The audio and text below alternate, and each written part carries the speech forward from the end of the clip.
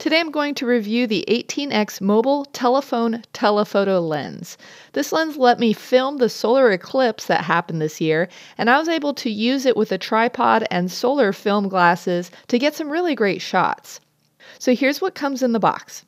First you have a bracket that will attach the lens to the phone. You have an adapter, which you can use to attach it to a tripod. There's also a very small tripod that comes with the lens. Then you have the lens itself. I'm actually very impressed. The quality of the metal feels pretty sturdy, and it's got some nice bendable lens caps. Now I'll show you how to set it up. The lens attaches to the hole in this bracket right here.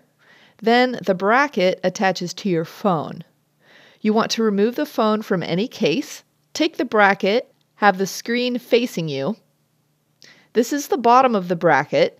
You can tell because it has the mount for the tripod or the tripod shoe on there. You have to arrange it so that the bracket does not touch the buttons on your phone. Otherwise, you'll end up turning on your screen and accidentally opening programs or messages. It will move at an angle, and you can also slide it up and down the bracket. And once you get it into place, you tighten the bracket. This isn't the best build of a bracket. I'm not super impressed with the bracket itself. However, for the price point, I'll say that it works. It works pretty well. There is a little bit of gap in there. So once I'm able to tighten it so that it doesn't move around, then we're ready to attach the lens. Take off the cap, take the threaded end of the lens, and screw it into the bracket. So at this point, you need to be really careful and gentle with the phone because you don't want to disturb the placement of the bracket. As you can see, it's very easy to have the phone move out from underneath you. But this is what it looks like once it's attached to the phone. Here's a tripod shoe, which will allow us to attach the entire assembly to a tripod. This right here is the mount. Align the threads here and just screw it in. What we've got here is just your average run-of-the-mill cheap tripod.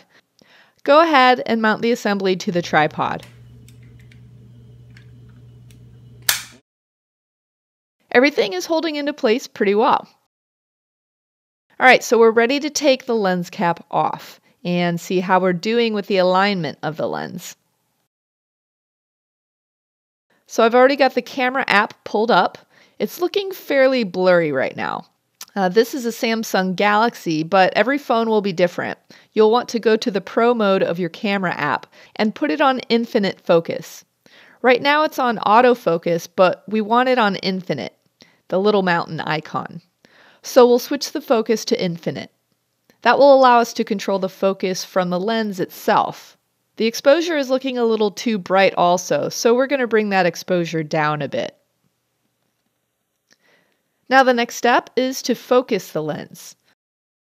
This is the focus ring right here. You do have to be very gentle because the whole rig is very delicate. And you see now we're pretty well in focus. We're looking pretty far across the way here. So that's with zero zoom. And right here, yeah, don't tell our neighbors. Now, you do want to use a tripod because, as you can see, just the tiniest movement on the phone will give it some shakiness. All right, I've removed the tripod shoe from the bracket and the lens from the bracket so that I can show you another way to mount this onto a tripod.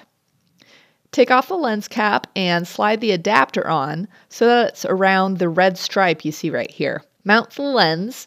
Next, we want to align the adapter so that the mount is pointing downward. Now we know that the bottom of the bracket is this side, so we will loosen this and move it so that it points down and tighten it. Okay, we're ready to attach the tripod. Earlier I showed you how to mount a tripod shoe.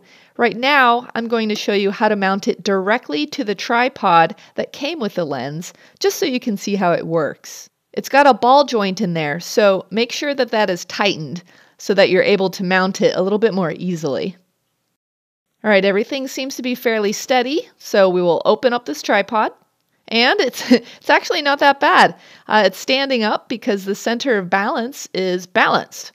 Granted, I personally would prefer a more sturdy tripod, but this is good to get a feel for how everything fits together in the kit.